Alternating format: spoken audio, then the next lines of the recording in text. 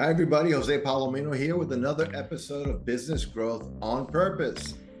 And as you know, at ValueProp, we help businesses and business owners, particularly, get unstuck when they've hit a plateau in their growth. Figure out what's really going on with why they're stuck, and then figuring out what to do about it. And one of the things we really love about the guests we've had on this show is we bring in experts who really can speak to some things that are common stuck points. One of which is just getting leads, getting appointments with people that can buy from you. And our guest today, Jack Reamer of SalesBread, is just such an expert. So I want you to listen closely as Jack will share with us some real practical insights on how to get that flywheel turning if it's not turning the way you need it to right now. So let's continue with our episode of Business Growth on Purpose right now. Welcome, Jack, to Business Growth on Purpose. Thanks, Jose. Looking forward to our conversation. Absolutely. So, Jack, just for our audience to give a little context, why don't you just tell us what you do and who you do it for? Sure thing. So B2B companies will use my strategy and team in order to generate leads. So the spiel I usually give is today, most B2B companies either lack the time or the expertise to turn those cold prospects, your dream clients, into warm sales qualified leads. So at salesbread.com, we actually will bring companies, I say a lead a day, sometimes markets that's really aggressive, but we send ultra personalized LinkedIn messages and some cold emails as well to basically take care of prospecting and outreach and copywriting and, very importantly, personalization, so that you and your BDRs just have to handle closing. So really, like, every day we're knocking on doors and we're testing different approaches, and hopefully today we can get into what's working, what can SMBs do to break through. And I'm anxious to get into that because you hit on something which is kind of the thought that effectiveness or effective tactics, strategies, and so on evolve over time. Yeah. And I think when I started out reaching out to people on LinkedIn, 15 years ago, whatever, the early days, right? It was like the FedEx of emails. It was like 15 years ago. early days. Yeah. Amazing. And 8, I guess. So That something might like have been pre-Microsoft. That's awesome. yeah. Okay. So it was pretty cool. So that's when Okay. LinkedIn before Microsoft acquired LinkedIn. Absolutely. So at that time, it was like the FedEx of email because it was special. And you really had to know like who that you actually could reference. Joe, Jack Reamer told me that I should reach out to you, that kind of thing. That's Now right. it's so far on the other side that it's like buzzy noise. And most of it, Yes. I checked out your profile and you look like a wonderful human being. So can we talk? You're And really some, putting a dent in the universe. Let's connect, right? let's connect. So I'm just curious let me start with this. There's a question in there. The first question would be, how quickly are things changing that you have to pay attention to what's working, what's not? Or are there some things that we thought, regardless of how we might approach, do some Yeah. things? There's some truths that are true forever. Right on. Okay. So, Jose, the best way to think through this question is tactics change real quick on a weekly basis sometimes. And if, like, being concrete, you used to be able to send almost an unlimited amount of connection requests on LinkedIn, not around the pandemic, right? Right. Like Absolutely. 2020. It was still Wild West. And so the tactic du jour back then was send as many as possible. Don't even worry about, like, making sure it's the right buyer. Don't even worry about how great the message is, because you could send 200 a day. Right. Off you go. And then you're inevitably going to have a big list of connections that then you can deal with. That's an example of a tactic that changed pretty quickly, and now it's way different. But what stays the same is strategies, meaning who you reach out to, what you say, making sure that they have a need, that they have a budget, that your message is focused on them and their pain points, their challenges. Basically, having a timing that it falls within their buying cycles.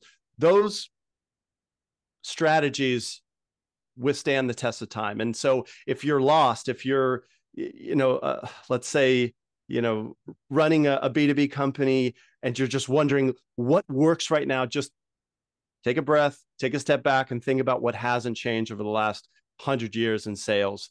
And to me, that's like a very helpful place to start forming campaign ideas, regardless of when you're listening to the show and what channel, what thing is hot right now.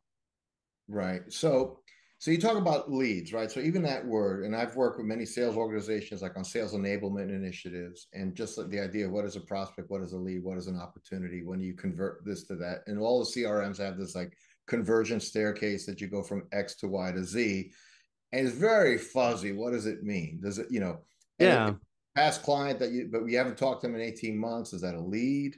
Is that a prospect? Yeah. So Okay. just curious about how you categorize, and let's limit this to the context of B2B business services being sold, like some industrial or business service. Yeah. So it's not a small ticket item. I need to get a Mm-hmm. conversation with a general manager, somebody in production. How do I, who are they? What buckets do they fall into? Yeah. It's a good question, Jose. I'm going to give a bad answer and then a more detailed, better answer. The bad answer is who cares what you really call them? The important thing is, are you speaking to the right kind of buyer in the right way, depending on where they are in the journey, how close they are to your company? So someone who worked with you 2 years ago deserves a different kind of touches than someone who's an ice cold prospect. They look like a great fit, but they have never been exposed to your brand, your company, your message, you before. Okay, so here's the better, more detailed answer that I think you and the listeners are more interested in is, at what point do you consider a prospect to now become a sales qualified lead? All right. And what if you're using Pipedriver, HubSpot, Right. there's different stages and it can get pretty complicated quickly, but I break it down into like more of a bucket here, Jose, where I basically will look at a prospect and ask myself, are they qualified? Meaning, right industry, right size, right job title, right organization, right department size, whatever is important to the pre-sale. Do they check those boxes? Okay. Okay, great. That's pretty easy to do. That so far we haven't even required any engagement from this prospect. Now, when that prospect replies to a, let's call it a sales message, even though I don't want to give the connotation that this is like, hi, I'm trying to sell you this, and are you interested? It may not be such an aggressive product focused message, But but you're looking for a hand raise of some kind. exactly right. Perry Marshall calls it racking the shotgun, where Right. you expose the right buyer to either a pain focused message, where is this a priority right now that you're looking to solve, and they've responded with interest. But like, let's go one step further, Jose, because I don't think that's enough. They have to respond with interest and know what you're selling. Okay, so I'll give you an example. Stop me if I'm starting to go a little bit too off course here, but I think it's important because I could reach out to an ideal buyer and I could say something like, hey, we're both in the Miami area, working on fintech. Would love to connect, grab a coffee sometime. If they say, sounds great, sure. I've just set up a networking call where I don't know that there's purchase intent. And so I do not consider that a lead. Because they don't know what I'm selling. I don't know if they struggle and have a budget for what I'm trying to solve. So I basically laid out three things. They're the right buyer. They've expressed some level of interest and they know what we're selling here. So they're interested in how So how do we're, you frame yeah. that? Because I know part of it, it sounds like you're trying to frame things as a fairly non-confrontational, non-threatening request. I.e., let's say get coffee together. Yeah. What you want By the within. way, I hate the coffee approach. I don't use it. Right. Okay, I'm So just running with your example there, but let's say for whatever reason I felt my strongest position was I want to get in front of somebody face to face over a cup of coffee. That's helped me for 20, 30, 40 years, whatever. yeah. How And if you're like, differently? how do you what? how would I get that invitation out differently so that if they said yes, it's because they know I'm there to sell them something? Perfect. I'll make it real easy. So with the asterisk, knowing that this coffee campaign is almost never used because it's lacking the purchase intent, the transparency, if you will. Right. Here's how you can tighten it up. So by the way, if you're a business broker and you're selling a construction company who's making 20 million a year and you're looking to sell business insurance, the coffee campaign is probably not a bad idea. You need to meet more CEOs, right? Right. So here's what I'd recommend. Look, we're both in the area, been around the industry, the construction space for decades. Love to meet you. Grab a coffee next time I'm in neighborhood. How's next week looking for whatever? Just put a PS and says, PS, being transparent. I hope construction CEOs find better ways to save on their insurance overheads. But for right now, I'm just looking to meet you, learn more about your business, see where that goes. Right. So as like a really rough draft that explains what I'm selling so that if this CEO is using his brother-in-law as a business broker, they tell you like, hey, I don't think there's something here, man. I went to, play football with my broker. Like, thank you. And they will say that because they appreciate the transparency. That's what we're seeing is like, notice we spell it out. We also threw in a little bit of a unique value prop where, in this bad example, we're talking about saving money on find new ways to save money on a premium. But it also didn't feel like, hey, I want to be your broker. I want, like, if you go too much on that route, it backfires. Right. So one of the things about outreach generally, right? There's two things, right? Certainly people getting on the phone to call people we don't know them, right? The classic definition of a cold call. Right. Most people would rather have a root canal without anesthesia, right? I mean, it's just the nature of it, Than to right? dial or take the call, than to dial, right? It's just painful, right? Yeah. So yeah, the dialing part, the taking the call part, but not as bad, right? So there's such a, like, I think there's a psychology to even picking up the phone. I've worked with sometimes a struggling owner, and I have to say, literally say, pick up the phone. You have to, you have these people that you did business with in the last 2 years. You're struggling right now. Just say these words like, hi, we did this order for you 18 months ago. Do you need any more of this or something similar? How can I be helpful? Right. How can I help you? And at the worst case scenario is that I don't need anything. And that's going to happen. It's going to be probably 90%. I'm not even saying that's sophisticated what I'm saying. I'm simply saying sure. There's a psychology to that. So how do you deal with the need to maintain, especially if you're calling higher up? Yeah. More people, greater authority, greater financial authority. How do you maintain rapport in a world where people just want to hang up on people and would rather not be called by somebody they don't know? Mm-hmm. So I think we're talking about two things here. So there's an example of picking up the phone and calling your client you worked with 2 years ago because the business is down. You need to make things happen. I think that's a great idea, Jose. Like I think as a tangent, we talk about cold outreach, and we're very interested in turning prospects into leads and reaching out to great buyers that have never heard of you. But the reality is, right now, there's 2 phone calls you could make today that will probably land you 1 deal in the next 6 months. And it's because you've already spoken to them. They had a great 3 calls and they kind of fade into the mist. Those 2 people, if you just pause this podcast and call them, that's a very high value use of your time. So don't forget about your low hanging fruit as we talk about the cold realm of sales. Okay. And then there's another area where it's like, there's a psychological block that prevents us from doing this. Hey, how are you? We work together too. And that deserves like a bit of a dialogue here, because are you familiar with rejection therapy? Not explicitly, but I can kind of imagine how you get there. You get hung up on 150 times and your skin becomes 3 times thicker. You're going to have rhino sales skin. And there's 2 other hacks that I have. If you're listening and you're like, dealing with this rejection psychology. One's good, one's even better. So the first one is inspired from a book called Go for No. It's like this long. There's like 90 pages. And I'll summarize it in a sentence.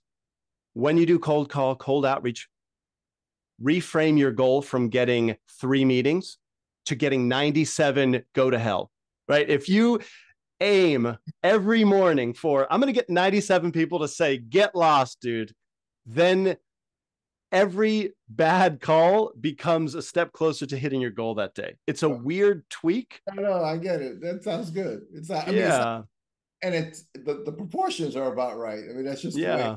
Right.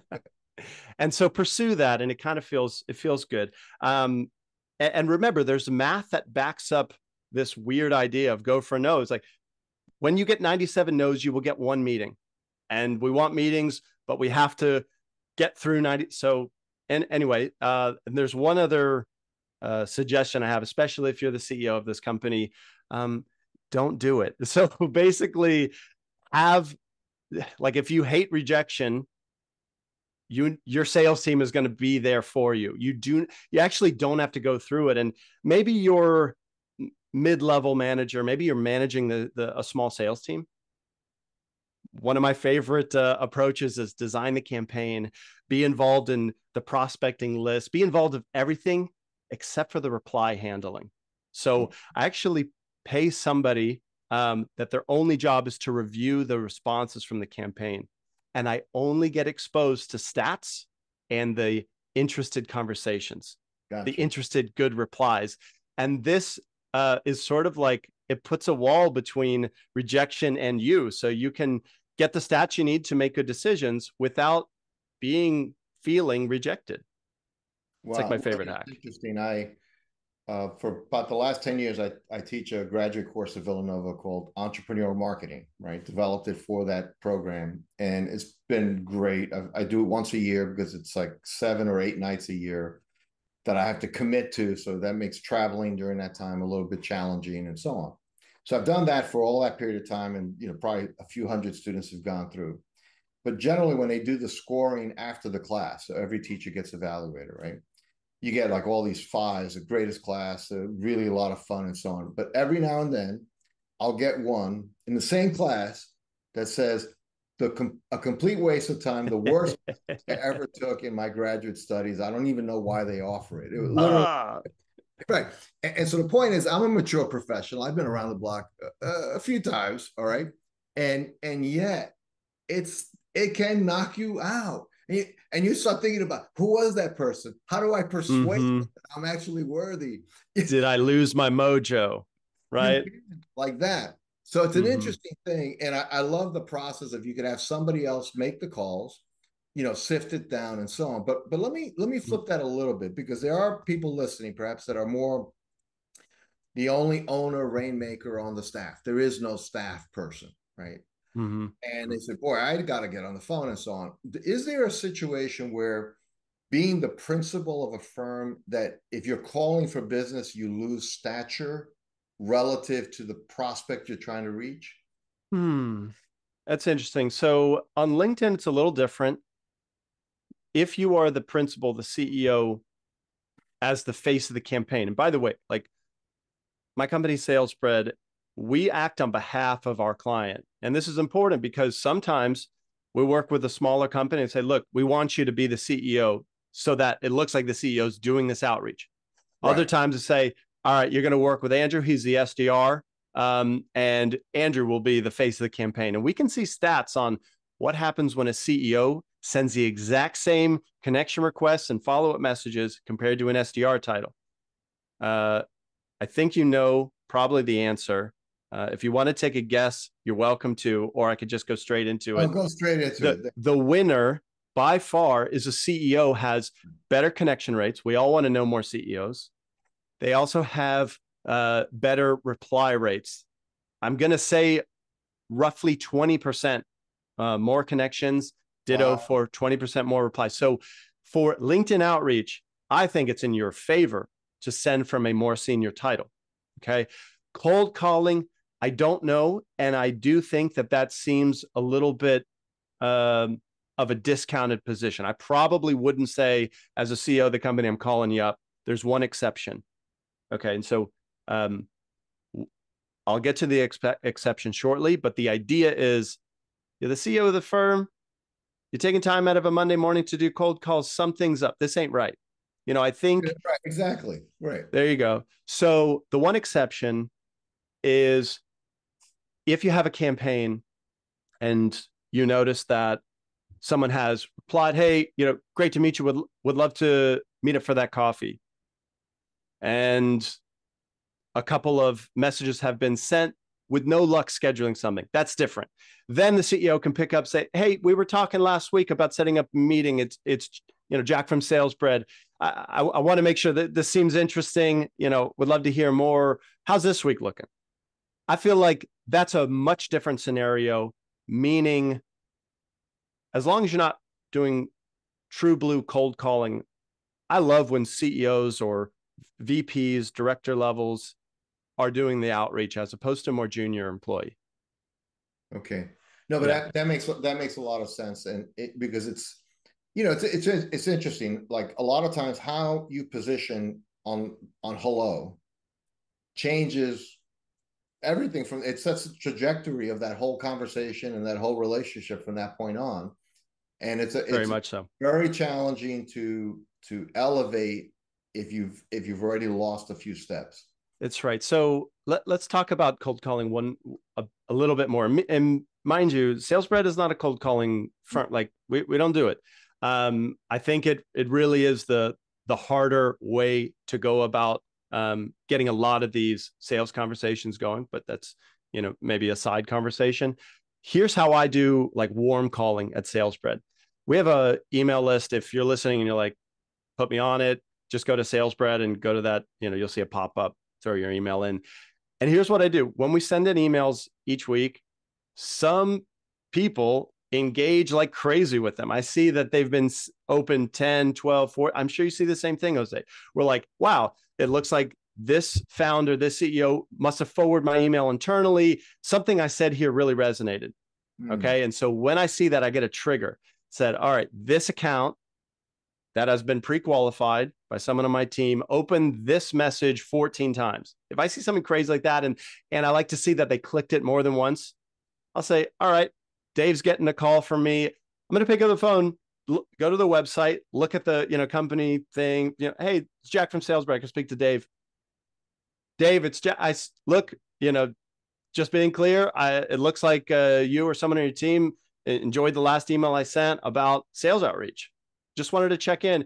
Can I be helpful? Can I elaborate on anything? Do you have any questions?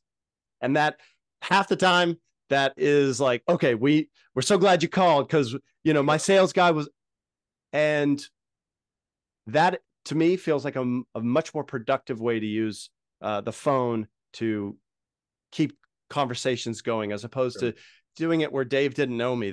That's an uphill battle. I'm going to stack the deck in my favor and make a cold call fun. No, sounds like that sounds like it makes a whole lot of sense. And yeah. Well, Jack, listen, we could obviously keep talking about this for a while, right? We've just scratched the surface on it, but we are at time for now. But Jack, for our listeners who I'm sure are interested in learning more about you and what you do, where should they go to connect with you or to find out more about what you're offering?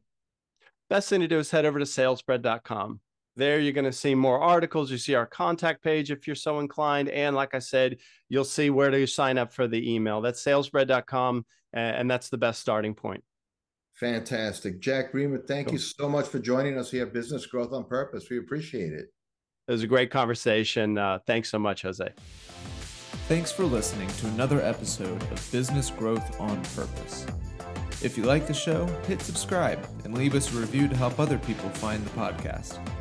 And if you're ready to take the next step in driving intentional growth for your business, come check out what we're doing at ValueProp.com.